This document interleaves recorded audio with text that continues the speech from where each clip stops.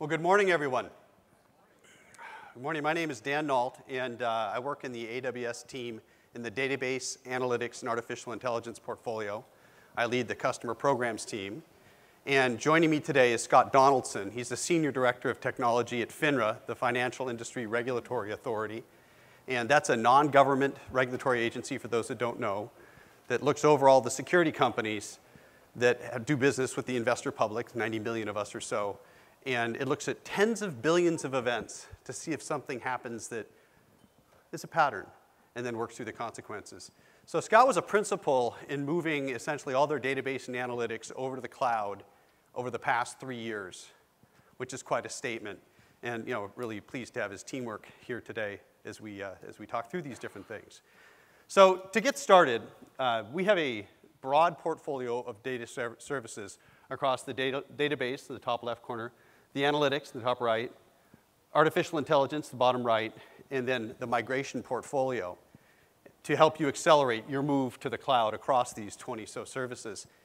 And I want to start by saying that over 90% of our services and features are driven by your requests and your desires. Desires to make the apps better, the experience better. Better can look like easier to deploy and run, more responsive and reliable, less expensive to maintain, those sorts of things.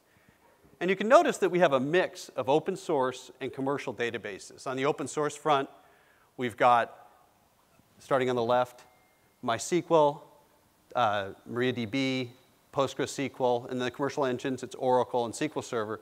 And then, of course, there's Aurora, the Amazon-created Aurora, which is the highest scalability and performance. Moving just to the right of that, there's the non-SQL, the non-relational and in-memory databases, and that's in the case where you need to have very high scale for the largest range on that. We'll go into some details on that. Moving over to the right, there's a range of analytics services, inline data warehousing, data lake, and then reporting, and we'll talk through that. A lot of different open source services, and I'll just call out that there's a very vibrant wave of on-premises data warehouses moving over to Redshift and then the decoupling of data with Redshift Spectrum that I'll go into in some detail on that. Finally, on the right, you can see some of our services for extract, transform, and load, serverless query with Athena, and then also QuickSight for visualization. Now, you might already know that artificial intelligence is a growing part of the AWS data platform. And I'll talk about the deep learning engines underneath that, the machine learning platforms, and then also the services to add voice or pictorial capabilities to any of the applications. So rounding out the platform, I'll talk about migration. That's an area of the business I personally run.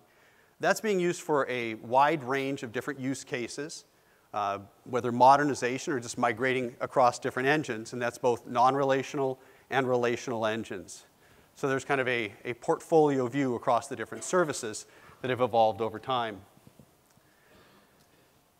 Across these services, there's quite a bit of momentum. And there's a number of logos up here. You'll probably recognize several of them, as do I.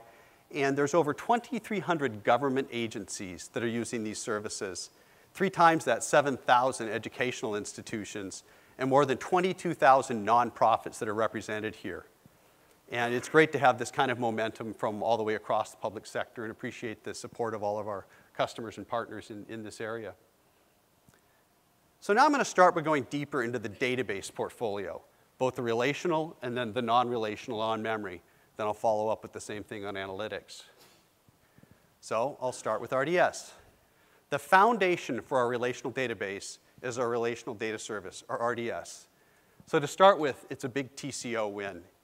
It's easier, it's better, and if you take a look at it, you can see a lot of customer choices, a lot of automation, and then just frankly a lot of innovation and capability in that. So there's really 5 engines that are available. When you take a look at the top up there, you can see that there's MySQL, Postgres, Maria, Oracle, and SQL Server. And then Aurora, which I've talked about. I'll talk more about that. That's the highest level of performance, reliability. And we have in market, the MySQL capability of Aurora. It's our fastest growing service ever. And PostgreSQL is currently in open preview. For the commercial engines, you can either bring your own or rent from us by the hour, and the rest are basically part of the service. So RDS is a platform. It automates the heavy lifting. And when I say the heavy lifting, People sometimes say that poorly or inadequately managed database is a leading cause of downtime and lost sleep. We try to take care of the vast majority of that for you. So that's the maintaining high performance, high availability, the patching, the scaling, all the various things that normally couldn't be done prior to this kind of a service. Now, to quantify that, about 25% of IT time goes into infrastructure, and then about 2/3 goes into the management, leaving around 10% for, I'm going to say, the innovation that helps your business, right? The things that get to help you hoard your talent, to leverage your team, and then all focused in the areas that serve your mission. We can take care of that. Now, a bottom line point here about high availability with the multiple availability zones, it's worth amplifying on a little bit. So we've built that in, and it's not just multiple availability zones, but it's across different geographies. This is for all engines, including the standard version. So if you're running a standard version of one of these products, or the lower end version, you get that high availability with over 99.95% availability for any of the versions. And a way to think about this is our experience running Amazon.com has taught us a lot about what it takes to manage, operate, design, build databases, relational databases with high availability. And we bring all of that learning to our customers. So let me click into this high availability a little bit more. So enterprise-grade fault tolerance with a click is a way to think about it. Automatic failover, synchronous replication constantly, very inexpensive to do.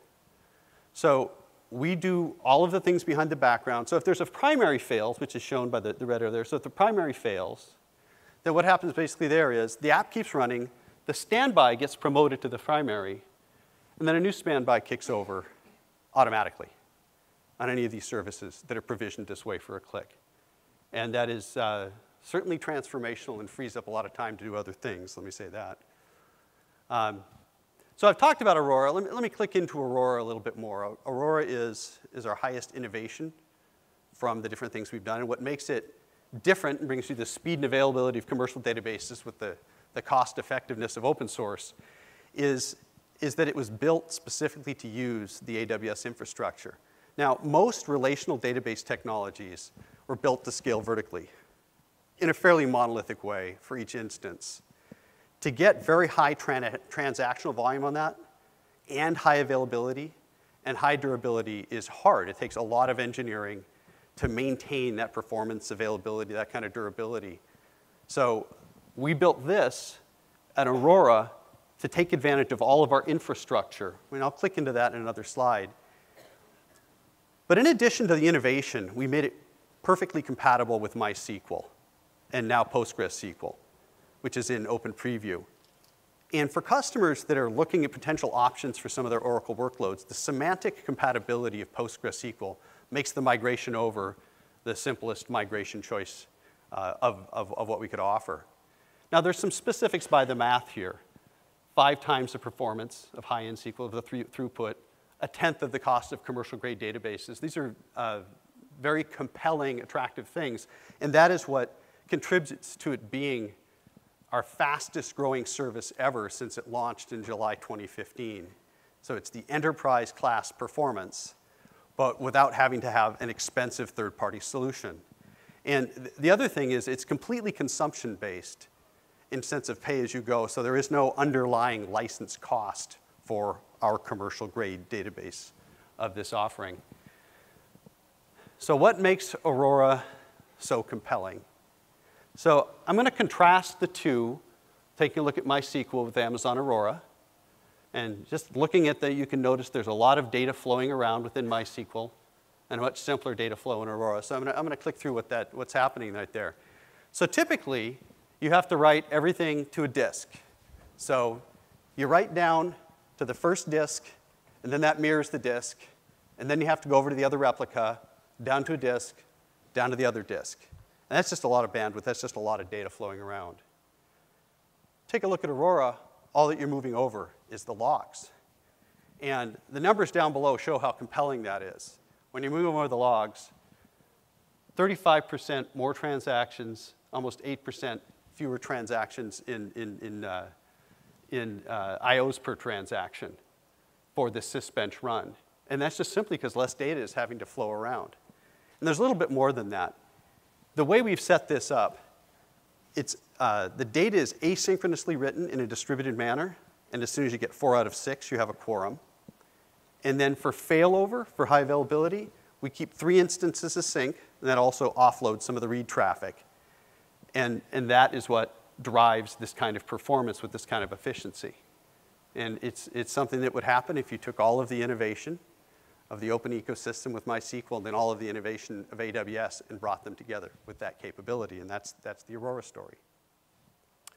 So I'm going to move over now from talking about the relational database to NoSQL database, and specifically DynamoDB, which we developed for our own usage to provide very stable, low latency performance regardless of how many transactional requests you need to support. And with many of our services, the durability comes from replicating across multiple physical facilities. Provisioning Dynamo is very simple. It's really 3 things. You define your table, you set up your keys, and then you dial the read and write traffic that you need. We scale the back end for you. You don't have to pay attention to that. And if you change those settings, we'll dynamically change that infrastructure to scale with you. You can imagine this is something that we would need to manage the scale of an Amazon.com type of capability. Now, there's something that we just added that's very substantial, the DynamoDB accelerator, which we call DAX. And that's a caching mechanism, an in-memory caching mechanism that dramatically increases performance. So let me quantify the dramatic increase in performance. So the way you enable using DAX, because you don't have to make any coding changes for it. You just point directly to DAX rather than to DynamoDB. You offload the read traffic. And if it's a key that gets hit regularly, you can get 10 times the performance. And that API compatibility makes it super simple to deploy. You just route to it, no coding changes. So this is available in preview. And now the preview is available in the US East 1, over in the West 2, and then also over in Ireland in EU West 1. Very popular service, and let me give you an example of it at one of our customers working with a partner. So Amtrak teamed up to work with Deloitte on their data warehouse for sales. And it was using typical legacy technology, expensive to maintain, but more importantly, the accuracy, the speed that they needed to maintain their business relative to what else was available. It took them 6 months from concept to being done. And they used DynamoDB for all of the core storage, but they used Kinesis, Lambda, S3 as part of the family. So much lower operational cost, and then they could retire 4 of their applications. No services to manage, much lower operational cost, and more importantly, they could go to real-time, near real-time, rather than daily batch because of the speed and the scale of what they could do at Dynamo. Now, if you want to learn a little bit more about the Amtrak journey, there's a session at 2 p.m. today in room 206 to learn more about that. One of the things I love about this is it's something that's very easy to associate with, right? So I'm going to move over a little bit and talk about another one of our non-relational database services, which is Elasticache. So that's an in-memory cache, and you'll see some affinity on this with DAX. It's a managed implementation of very popular Redis and Memcached. And you can think of it a little bit like a shock absorber for your database. So it functions similarly to DAX, but the difference is it'll work with just about any database. So rather than being wired directly in Dynamo, it's separate. And then you integrate it in at the persistence layer of your app. And similarly, it can speed up a high read workload that you're hitting multiple times with sub-millisecond performance, which will certainly reduce the load on your databases, as expensive as they might be. So whichever database you're using, you can do that. So now we've taken a look at the relational family, the RDS family, the open source, the commercial, Aurora. We've talked about Dynamo. We've talked about Elasticache. That kind of concludes our tour through the database portion of the AWS data platform. So now I want to click over and talk about analytics. So in addition to the database side, there's a family of rich tools for big data and for analytics, whether it's in line with EMR and Elasticsearch, data warehousing and data lake, or over on the reporting side and ETL, which I'll go through. And these also can be provisioned very dynamically to help you move through a lot of data. So as you can see, these two kind of work left to right together. And I'll start with EMR, Elastic MapReduce, which is the first analytics service that we launched. We came out with this in 2009. It's one of our bigger services. And over time, it's moved from just Hadoop to Hadoop, Spark, Presto, and Hive. And what's great about these is they're a natural fit for the cloud because they grow elastically. You can put vast resources to an analytics job of pretty much any scale. So seeing that, we built this managed service to make it easy to use the cloud for these big data things, which has certainly grown over time. You can use this for a lot of things, analyzing your unstructured data, your semi-structured data. You can bring in multiple data sets, a lot of different formats to bring it together. And it can be for large-scale jobs, batch jobs, ETL, all of these within this engine. And similarly, you configure it with a few mouse clicks. It's very simple to configure. You launch up clusters. And then what's great is you can use any of the tools from the ecosystem that you want to use, that you're used to. You just load them up and then use it to manage anything that's in EMR. Now, one of the other things that's nice is you can have very persistent clusters that you're running 7x24. And you can run that with any of the S3 pricing plans you might want to do with that. Or you can have clusters that are transient. You stand them up, you run them for a while, and then you go shut them down so you're not paying the cost to go do that. That's a key part of, I'm going to say, the flexibility of the power of it. And as I mentioned, it works well with S3 for very large volumes. You can do that. It can mount S3 as a file system, essentially, to ingest data in. And then you can use Presto to go at the data directly. So you can scale virtually limitless amounts of data, similarly to how do you think about DynamoDB.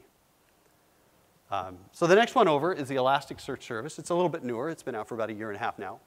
And it's a very versatile service. It's used for a lot of different things. So it's a combination of the open source service by the same name, Elasticsearch, and then also has Kibana and then integration with Logstash. Now, it doesn't just integrate with those industries. It integrates with many of the other AWS services. That's part of the platform strategy. So AWS IoT, Kinesis Firehose, S3, CloudWatch, CloudTrail integrates with all of those. But you can very, very quickly stand up an Elk stack and then ingest large volumes of data. And a lot of this is done for log files, a huge amount of log files, because it's got Kibana built in. So you can quickly have a dashboard against a lot of these different log files. And there's also text search is a very common thing. And just to ground it in something we can probably mostly all associate with, Alexa, Amazon Alexa is just one example of the use case. So it ingests the data and indexes it for easy researching across. So what you've just heard is a number of different services on the database, on the analytics side, that we developed and use internally for running our different platforms at Amazon, and also services that are familiar to you.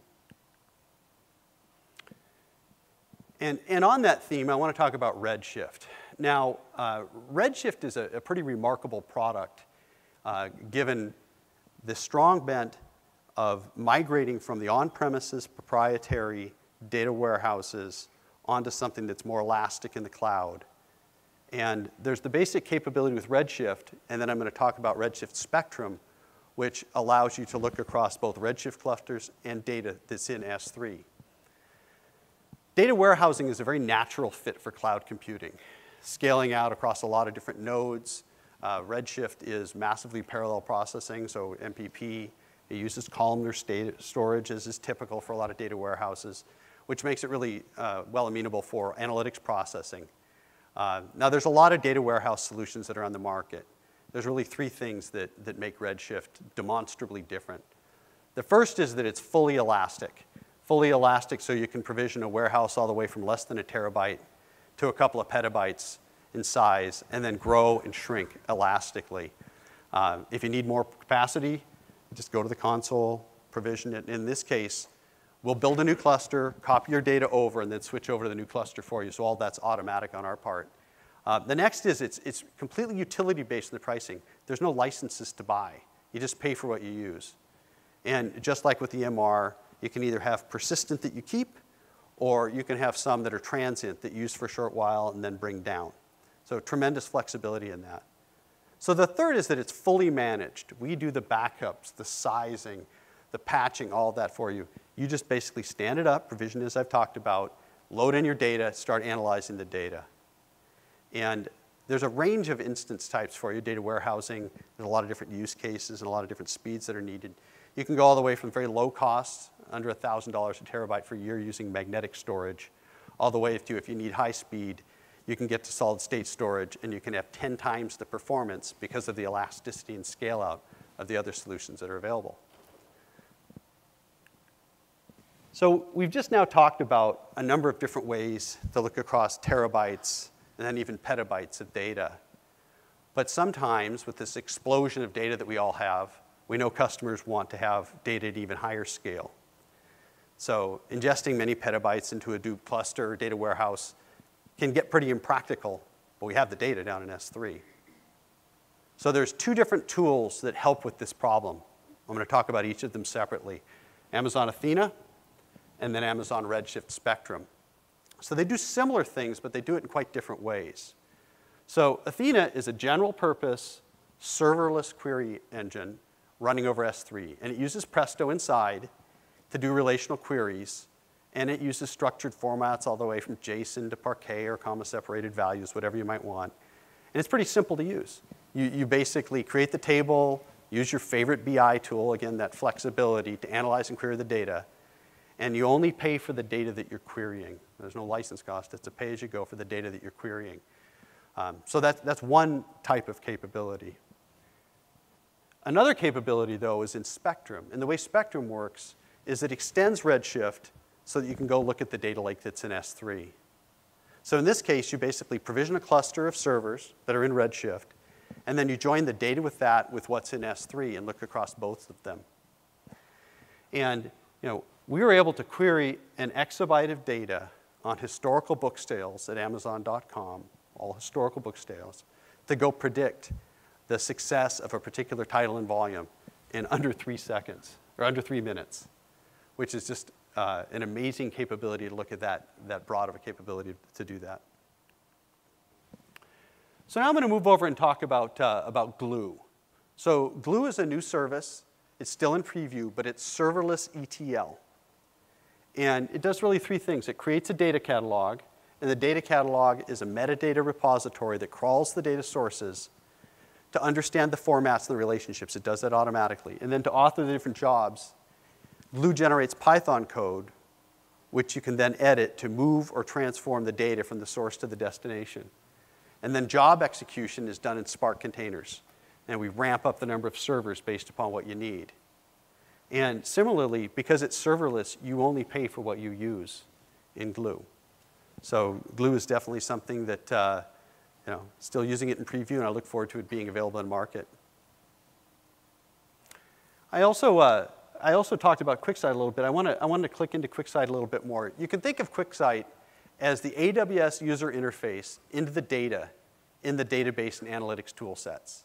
So it's a fully cloud-based business analytics tool, and it understands a wide range of database formats, whether it's in the cloud or on-prem.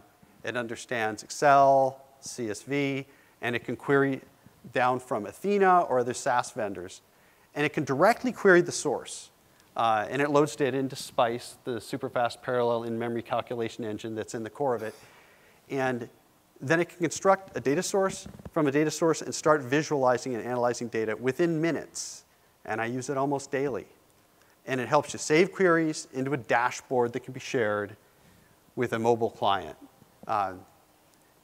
So as you can see, there's a set of things across inline, data warehousing and data mart, and then other capabilities in the reporting area, and then the ETL capability, taking a look at the analytics. So now we've talked about the database part of the portfolio, and we've talked about the analytics part of the portfolio. So that wraps that up. So now I want to shift themes a little bit. And I want to shift themes to something that we hear from database customers, that they like some of the things that they're hearing from us more than a lot of things that they might have heard in the past. And they want to get free of what I'll call the old world policies. And you can think of those policies in economics, in choice, in the ability to embrace leading edge innovation through openness and design, and then business practices. And you might have seen this slide a few times even from reInvent, where we talk about they're very expensive, they're proprietary, they're locked in by design, and then they have licensing terms we call punishing. And then for those that haven't gotten an email that's untimely that says, hey, you're being audited, well, we're just having a lot of customers say they've kind of had enough of this, and they'd like some help from us. And you've heard the theme DB freedom and how it starts with choice. And this journey started in 2015 when we launched our database migration service. We can see as foundational in this vision, if you will. We opened it up at the beginning of this year, and over 28,000 databases have migrated since we opened it up. And you can migrate to, from, or within the cloud safely and securely. And the source database will just keep running while you're migrating. It only takes a few minutes to set up. It runs at very, very low cost. Dozens of databases supported, ours and others. So as sources and then targets, including MySQL, Postgres, Maria, Oracle, SQL Server, Redshift, DynamoDB, MongoDB, you get the idea. Very broad set of sources and targets that we support. And when you want to change your engine from one to the other, we have something else called the schema conversion tool. You think of it as builds on it that you download and run against it. It creates an assessment report. And you look at your assessment report to guide you on how to go through the migration. It'll take a look at the metadata from your source and then automatically convert to the right format to be using for your target with a high level of automation, and then there's some other work to go do. And that's free, and it's also non-disruptive. It doesn't affect your systems to do the planning to go look at what it might be like. So it makes it simple to understand how easy it will be to migrate your databases. There's something else that we're adding. It's called the Workload Qualification Framework. And what the Workload Qualification Framework does is for every workload, you can assess how complex the workload is, how hard it is to migrate, which might need extra work. For example, it might have PL SQL. It might have a lot of different objects in it in the case of Oracle. And it'll help you understand what it's like to go do that. Now, in addition, there's programs to help customers go through this process for those that are looking for database freedom. And database freedom can be about relational to relational, relational to non-relational, data warehouse to data warehouse. It basically works across the portfolio, as does DMS, the Database Migration Service. So just as an example of using of DMS, I want to talk about Trimble. Now, I love Trimble as a case because the return was so quick for them. So to give a little bit about the company, they're a global leader in geolocation services, based in the UK, government, healthcare, construction, other clients, to know where critical items are located when they need to go find them. So they had an Oracle solution. It's over a decade old. It wasn't flexible, and it wasn't cost effective, let's say, at that point in time. And so using SCT to analyze it and then DMS to look across it, they migrated their key apps over from Oracle to RDS for Postgres in 6 weeks. In 6 weeks, and it cost 40,000 pounds, or around 55,000 US dollars. And immediately, their annual savings were 3 times that cost, or 165,000 US. And it took them 6 weeks to do it. And more importantly, it allowed the app to grow and change and use new innovation without the expense of licensing. So it's a great example of what it's like to use the technology to have some database freedom. So now we've talked about the database, the analytics, the migration portfolio across it, and I want to talk about artificial intelligence. Now, there are other places at this summit where we're going to be diving deeper into artificial intelligence, so we'll consider this a bit of a preview, but I want to give you basically the fundamentals of it. So Amazon has been working with artificial intelligence for over 20 years. It's a key part of our daily operations across the company, from AWS to logistics to new services like Alexa. And we're confident that within a few years, it's going to be bigger than the rest of AWS combined.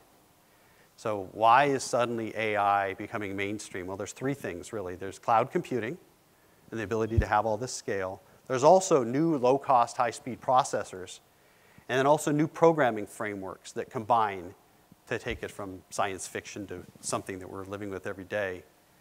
And we look at this and support a range of different services, reflecting our couple of decades of working with it, which I'm going to start at the bottom and walk up. So let's basically start at the bottom.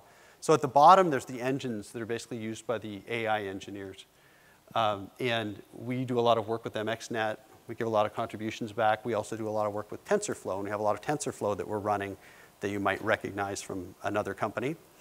And in the middle is the area where the data scientists and the data analysts will go use algorithms reflecting the engines using Amazon's machine learning, EMR, which we've talked about, Spark and machine learning. We'll run the platforms above that, so they don't need to know about AI, they need to know about data. The next tier up is the services, and you can see recognition, pattern recognition, Poly, which is from text to voice, and then Lex, which is the core of Alexa, so that should seem a little bit familiar. That can be used by developers right off the shelf with no expertise whatsoever in AI. So when people are saying, I'm going to go embrace AI, you can think of, well, at what level of the scientist, at the level of the data analyst, and a level of the developer. So there's a look across the entire portfolio now of database, analytics, and AI. So, and with that, I want to invite Scott to come up to the stage to talk a little bit about FINRA's journey to use our portfolio. Thank you, Dan. Thanks, Scott. Hi there. So my name's Scott Donaldson. As Dan was saying, I'm a senior director at FINRA in our technology. And over the last 3 years, we had migrated our applications, primarily in our market regulation space, up onto the cloud. And we're continuing that migration to other parts of our organization and our technology stack. Just real quick to give a brief overview of FINRA for those that may or may not know. So we regulate the stockbroker, the equities business, equities and options and fixed income. And effectively what we do for, at least on the market side, which is the primary house that I work on, is that we kind of reconstruct the market after the fact. We bring in all of the events that are occurring on the exchanges, like NASDAQ, CBOE, NYSE, as well as from the broker-dealer firms, so from E-Trade, Fidelity, Vanguard, et cetera, of where you might have your broker-dealer accounts. And we reconstruct the market, and then we basically survey that for rules compliance, enforcement actions, and malfeasance in the market, like insider trading or wash sales and the like. So, our job is to really kind of deter and detect, to really ensure the integrity in the market to protect the investors such as yourself. And there's over 90 million of them that we review every day. So talking a little bit about how we started to migrate up onto the cloud, taking it back to really where we were at sort of like on-premise. This is probably a schema that's probably somewhat familiar to a lot of you in the fact that you have a whole bunch of various different application databases, and you end up with a lot of point-to-point connections, a virtual spider web or spaghetti bowl of connections, and becomes very problematic to deal with like accounts and reviews and firewall rules and everything like that in isolation. So a natural sort of progression along that was that you started to make like a database hub.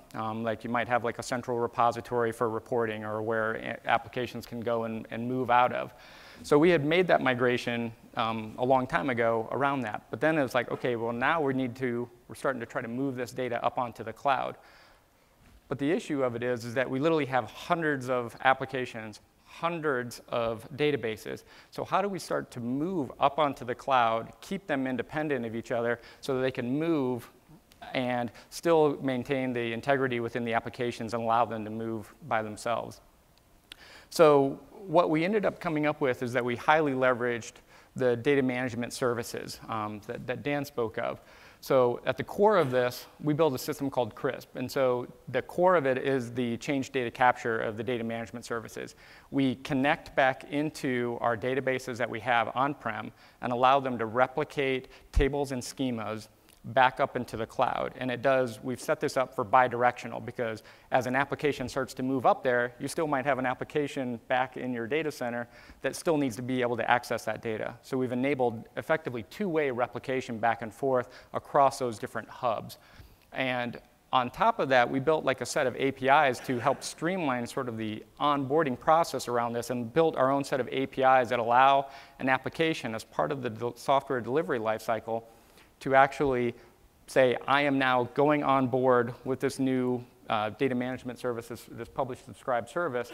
what tables that I want to replicate, because they might be doing incremental releases throughout. And so we've enabled that through the APIs, and it manages all of that and keeps it into a catalog so that as an application, you can come in, you can see, well, what's available, what's not available, and it helps streamline that. And it really has helped kind of mitigate sort of the interdependencies between applications that help sort of migrate up there, which has been a big boon and an accelerator, because one of the problems that you always run into is like, I'm trying to move, but I have all of these other dependencies along with that. And that becomes a big challenge for an organization that has hundreds of applications to be able to do that. Now, when we look at sort of like analytics, that's the core of what we do at FINRA. And Dan alluded to, just how much time is spent in terms of like infrastructure, provisioning, maintenance around this. And one of our core tenets, one of our architectural goals as we moved to the cloud was to separate down and isolate all of this infrastructure services, so as applications and analytic services moved up to the cloud, that we were not reinventing the wheel multiple times over across different applications. So a couple of things that were core to that were, one, as we moved up there, we wanted to have a central data lake and a central data repository. We wanted to manage access control and have an abstraction layer around that. And when we started 3.5 years ago, there really wasn't necessarily a good data management service that was a great fit for what it was. And so we built our own at that point in time, and we've actually open sourced that. It's called Herd. It's up on our JIT repository that folks can go and look at. But that allows us to deal with a level of, it has a central metastore and a reference data, and allows you to have sort of like this, register your schemas as a publisher and a subscriber, allows us to be able to build off lineages, and we understand who's using what data, and that we can be able to track that. But having that central service allowed then the application teams and the analytic teams to focus on the true value, which is the analytics that the business users or the data scientists want to be able to do. And so we have the wide variety of use cases here in terms of, you got sort of just raw discovery and research. You're looking and just kind of mulling through the data, trying to figure out, to very customized market reconstructions and everything in between in terms of like audit trails that we need to be able to do. And by separating this has allowed us to really focus around this and help basically continue to evolve our analytics and keep up with the changing regulatory landscape, the changing exchange landscape that moves along within the area. Now, when we look at our analytics infrastructure, you'll see a large number of services that are in use. So one, when we bring our data in, we're running it through a set of ETL services. We are huge users of Amazon EMR. We run it through data validation services. So we type check the information, we have to like validate it. We run a variety of checks to actually, before we pass the data into our analytics and around that. We run it through a normalization. So we bring in data from a variety of different sources. And so one of our challenges is to do cross-market and cross-product types of surveillances. You need to have that in a common format and an understanding. But for us, we are a regulatory agency. You need to keep the fidelity and know exactly what was originally submitted to you. So we keep both the raw copy and this data process copy, and we have the points back to that. Now, one of the things that is critical within this data management is, as much as we love to have perfect data from the get-go, that doesn't always occur. You get data corrections, you get resubmissions of data. So you have new versions of data. And one of the problems that we dealt with back on site when you were sitting like in a database or a big data warehouse type of appliance is versioning data sets is difficult. But by moving our data and having it in S3 and storing it into objects on S3, we could create new versions of the objects. So we started treating data as immutable. That allowed us now to look at deltas between the versions. So if I needed to see how did this data look on January versus how did it look in March, we can be able to run that sort of comparison if we needed to. Now, once we have that data basically into our catalog, we then will take that and move it into a variety of different sources. We can query it through analytic tools like EMR, like Presto and Hive. And initially, most of our migration was focused on Hive. We came from a world where we were very data warehouse centric, so we had a lot of SQL. Like some of our patterns in SQL might be, we have some patterns that SQL statements that are 80 pages long. of just pure SQL that are creating temp tables and range and look and windowing functions, and it's very complex. So initially, to make the migration, we were big users of Hive. And then we started using like Tez, and now more recently, we've been evolving into Spark. But the EMR provided us that elasticity within the environment to be able to grow and separate the various different concerns, so we could run batch analytics and interactive analytics separately from each other, whereas before we were always colliding. Literally, like I would have my interactive users trying to run a query, and the performance would fall down because somebody ran like a big ad hoc query. Some data scientists would do that, and it would literally bring the machine down to its knees because they were consuming all the resources.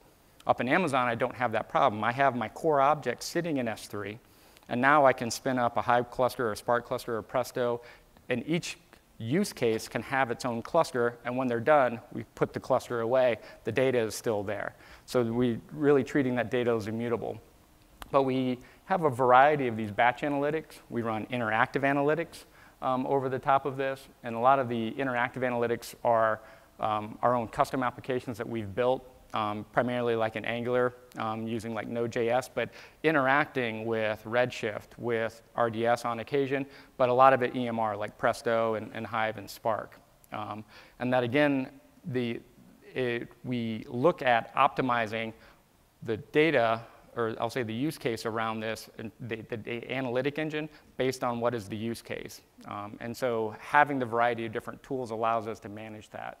On any given day, we run anywhere from ETL to interactive analytics. We spin up anywhere between 35 to 60,000 nodes of EMR every day. And it varies because the market volumes vary. So when we have a breakout and you have a high volume or high volatile day, then the EMR scales up with the data volumes. And so we've tooled our batch jobs and our analytics to take advantage of that elastic capability.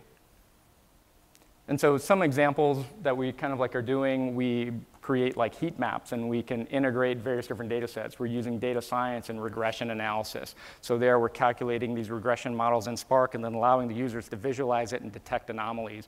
You're providing trend information or volume information, allows them to work and interact with this data. The idea around this is how to make it usable and how to make it fast and interactive. And using the combination of the various different tools and caching mechanisms allow you to be able to get to that aspect. Now, a core thing that any organization faces is what are you doing from the data science perspective? And we had that same sort of challenge. These are our folks that are sort of like our quants, our research folks that look at helping develop or prototyping new surveillance models is typically what they're looking at. So they're trying to do feature development. They're trying to create new models, and how do they need to be able to do that? Well, in the old world, they were sitting there. They would either have their workstation or a server sitting there at their desktop. They would put in a request to technology, say, hey, give me a big copy of data, or give me access to this database, and then they would like pull down, spend all their time pulling down the data. Then they would work and massage the data themselves. Then they would finally get to the point where they're running their models. So what we built, and then the other problem is that all of these various different users had different versions of R packages, had different versions of Python packages. So taking that and trying to actually make that into a production system was extremely difficult. So we wanted to standardize that. So we created a community of practice of the data scientists, and we created what we called like our universal data science platform. So they get to pick and choose like what is the version and the models that they want to be able to do and be able to apply this. They can then spin up instances on their own using, again, the power of EC2 and EMR and the data catalog. They extract that information down, and they can pick GPU-type machines. They can pick memory-type machines. And then they can run their R models, their Python models, whatever it is that they want to be able to do, and use the various different AI and machine learning libraries to then conduct and experiment with their models. That is now becoming the foundation of most of our batch surveillance. So whereas before we were very rule-based in terms of a lot of SQL, we are now moving into a much more model-based type of detection and continuing sort of that evolution using the power of different machine learning libraries. So when you're looking at AWS services, it's pretty daunting, right? You saw the opening slide that Dan came up with. There's literally dozens of choices, and it's never easy to figure out what is the right one. And I guess my suggestion is pick the best one that you think that is right for the use case, but know that it's going to change. So we started off using Hive, and then we kind of migrated over to Tez. And now we're moving all of those types of jobs into Spark because now we're seeing anywhere from 10 to 20 time performance improvement, which allows us to reduce down our cluster size, reduce our run rates, and reduce our cost of what the operation is. We did the same thing in terms of like looking at Redshift. We came from these data warehouse appliances, so it was a natural fit into Redshift. From there, we've continued to kind of migrate and take advantage of that. But now we're moving into taking advantage of the data lake in terms of like using things like Presto, and we're looking at how we can start to move that from Presto and where we're managing the clusters ourselves to looking at Athena and QuickSight and some of those other ones. So the evolution that you are going to go through is, the one constant is that you're going to change. These services continue to evolve, and you want to evolve and take advantage of that as your use cases evolve and learn from the usage. One of the key things that we are able to get from all the various different logs is we have now we have greater insight into what the users and the programs are doing that allows us to then learn from that and adapt the service levels and the clusters that we are running against. And an example just sort of like of this is not just of the services, but also looking at the instance types as well. An example was we went out initially with our first audit trail system. And with that, we ran about 150 nodes of EMR, and we were running Hive with Tez on that. And it was a combination of M-class and C-class machines.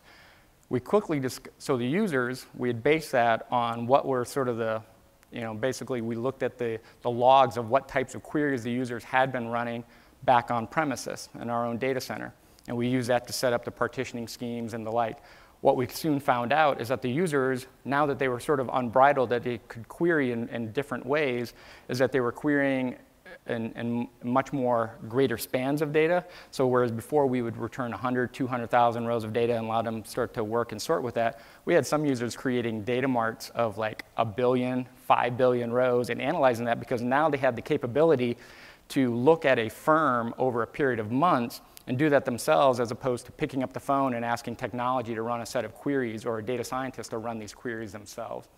So then we moved from M-class and C-class, we moved to a bunch of R-class machines because of the higher memory requirements and the joins that we were doing. And then all that required was basically a reconfiguration and a redeployment of our cluster creation scripts. No software change. All we did is literally update our cloud deploy scripts and rebuilt the cluster, and then we moved from that. And from there, we continued to kind of like evolve. So and we did that in a period of months, whereas before you would have been locked in literally for, okay, I did my capital expenditure, I'm locked into that infrastructure footprint for 3 years because that's where you're at, and you had already bought that. So when you look at the capability that the cloud offers you, these were a few of the quotes from some of our different users. The net of it is that I kind of like call it, it's the democratization, it's that citizen analytics. It's giving them the power. My goal in terms of delivering analytics to our users is to empower them to query and access the data and give them that freedom to find the information and use it and make it usable and get technology out of the way. So it's providing them services and platforms along that. And along the way, by moving up to the cloud, we've been able to optimize sort of our interactive and our batch experience. We've removed a lot of these conflicts and dependencies along the way. And ultimately, that has created, and we spend less time on dealing with infrastructure, which has allowed us to take those investment dollars in our IT budget and apply them to the higher level analytics, which better serves the customer, and they can reinvest. And now you start to see this, upward spiral. Instead of a downward spiral, you see an upward spiral of IT in terms of sort of the value that you can provide in terms of end user analytics and the like. So with that, I think we're wrapping up, and I think we're just about on time, and we're happy to hang around a little bit afterwards. I know we have the keynote here in a little bit, but Dan and I are happy to stick around and answer some questions for folks off of the stage. Just one thing I wanted to just comment on is it's easy to see why more than 90% of our features and services are directly in response to what customers have asked for. So thanks very much, Scott. Really appreciate you doing such a great job of covering that. we'll be here for questions, recognizing that it's a keynote for you to go to in right now. Thanks. Very cool. Nicely done. Oh, you did a great job.